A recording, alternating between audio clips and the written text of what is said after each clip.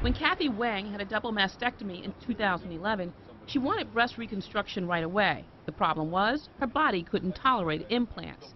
But last June, a surgery she never knew about made her wish come true. They remove the tissue from the back end, and then they make your breast from that.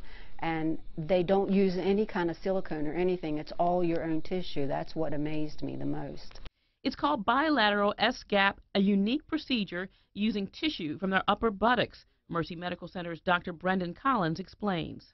This kind of elliptical shape here is the skin from the backside.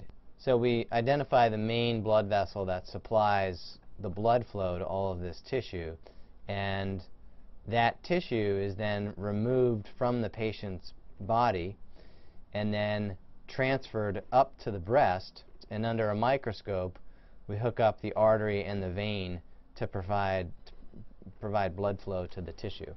And although it's a longer surgery and patients spend a few days in the hospital, Dr. Collins says there are benefits to using your own tissue for breast reconstruction.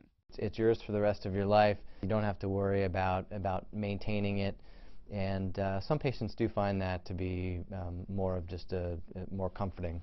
It was just wonderful for me when I woke up and could believe that I really had breasts again.